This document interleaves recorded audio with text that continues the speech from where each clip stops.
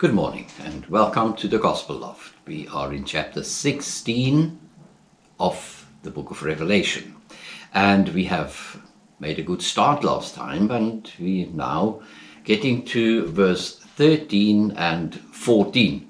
We've read it once before, but we will start there again.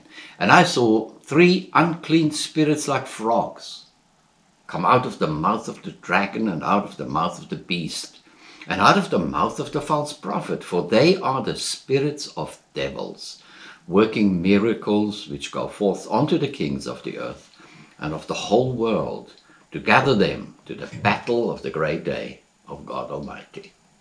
3 frogs are 3 ideologies, which will unite themselves in a measure to consolidate their power against the Christ of God and his followers.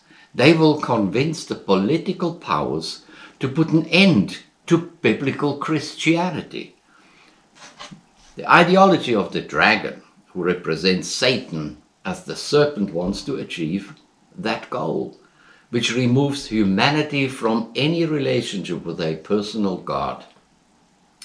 Now, the religious symbol of the dragon we find nevertheless in the East. We can incorporate into this satanic scheme all religions and philosophies that have the dragon as their symbol. The East has based their religious doctrines on the thought of reincarnation, which stands in total opposition to resurrection. They have also made God into an impersonal essence, but being represented by over 200,000 minor gods, with one of the top creatures being the god of destruction. We know who the destroyer is, and we know who is the creator. The next large world religion is the Roman Catholic Church, with its 1.2, maybe 1.5 billion members, and it is represented as the beast of Revelation. The third world religion, of course, is Islam. Its ideology is to terrorize the world into submission. All 3 are frogs from the pit. And we will see how the leaders of the world are bowing down to them. In Europe, we have a unification of the beast, and so in South America and parts of the USA. Together with them marches a similar theology, namely the Greek and Russian Orthodox churches. We can place them under the same hat in many regards. The false prophet Muhammad exercises his influence over all Arab states, over Asia. In Southeast Asia, we have Pakistan and Indonesia as the biggest contributors. These governments are almost 100% Islamic. In the Far East, we have predominantly Buddhism and Hinduism as the main dragon religions or philosophies. Yet it is China that is the most prominent and ancient dragon worshipper. Although the masses have gone through a godless period of communism, the dragon still rules their hearts. For the devil, it makes little difference to which pagan religion humanity has attached itself. An alternative thought would place the dragon as the one issuing the 3 frogs, which could be seen as the first firstly the synagogue of Satan, secondly the beast, and third the false prophet. The thought in our verses trail off to the end of time, when the dragon nations gather themselves for the last war of this dispensation at the second coming of Christ. The great and terrible day of the Lord is on the prophetic agenda for over 3,000 years already. Then we come to verse 15, and behold, I come as a thief. Blessed is he that watches and keeps his garments, lest he walk naked, and they see his shame. Jesus will appear unexpected. Nobody knows the hour nor the day. What we do know is perhaps the season. Much has already gone by in history and prophecy concerning our dispensation. Almost everything is fulfilled, and we should be ready at all times to meet the Lord at his coming. The garment that we need to keep clean is the righteousness of God, which is by the way of the blood of Christ. All the goods that we have accumulated over the years make us to appear naked and shameful. Every unforgiven sin is recalled, and without Jesus, only a second death will satisfy God Almighty. Those who have accepted Christ as their Savior will experience the forgiveness of sins, will be given a garment of righteousness. Verse 16, and he gathered them together onto a place called in the Hebrew tongue Armageddon. Here is the thought of the end proclaimed. The nations will gather themselves together to battle against Gog and Magog, and against God and against the Lamb of God. They will be destroyed from heaven in that hour. And then we come to the seventh vial. Verses 17 and 18, and the seventh angel poured out his vial into the air, and there came a great voice out of the temple of heaven, from the throne, saying, it is done.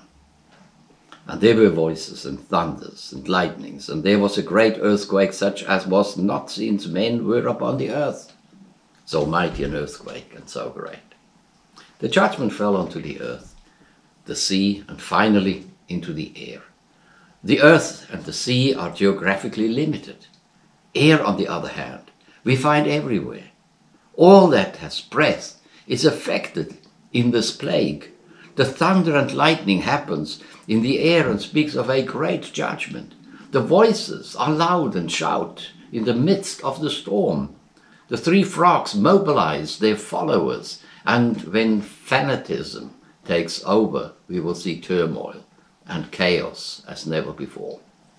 This we see in the symbol of the great earthquake, which describes the greatest upheaval ever and follows close to the fall of Babylon economically. We can expand our thoughts even further and draw the spiritual world in the air under the heavens into the conflict, because it is for them also an end of influence for 1,000 years. In the final war, although inspired by demon forces, evil will suffer defeat on earth. Then we read verse 19, and the great city was divided into 3 parts, and the cities of the nations fell, and great Babylon came in remembrance before God, to give unto her the cup of the wine of the fierceness of his wrath. The great city is Babylon, which will come into a 3-fold judgment in the next 3 chapters. Chapter 17 deals with the first third and will make an end to the religious might of Babylon. Chapter 18 deals with the economic destruction of the city, and the third part is dealt with in chapter 19 to destroy the political power. And then Jesus will appear as King of Kings. Verse 20, and every island fled away, and the mountains were not found. Mountains represent nations. Islands could be whole continents, but first the cities will fall in every respect. Isaiah writes, woe unto him that builds wall onto wall and field unto field until there is no more space. We will have no nations, no countries, as it is known to us, only a world in total chaos. The Lord will have to bring order into it again.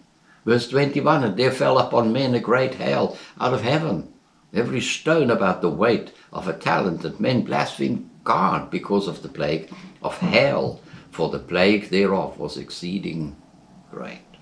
We can leave the symbol for a moment and think about the reality of what would happen if the Lord would bring a comet out of its orbit and bring its tail to the earth in a mighty hail of ice. We have experienced a shower of meteorites already in the early mornings of the hour. The air was filled with sulfur. It is in these moments that we are reminded of Psalm 91, and 1,000 shall fall at thy side, and 10,000 at thy right hand, but it shall not come nigh thee. Only thine eye shall behold, see the reward of the wicked. What will happen in reality we just do not know. The symbol of hail is the destruction of man's handiwork. It destroys the fruit of our godless labor. This would be the end of chapter 16, and we will close it here. We have next time chapter 17. Until then, God bless you.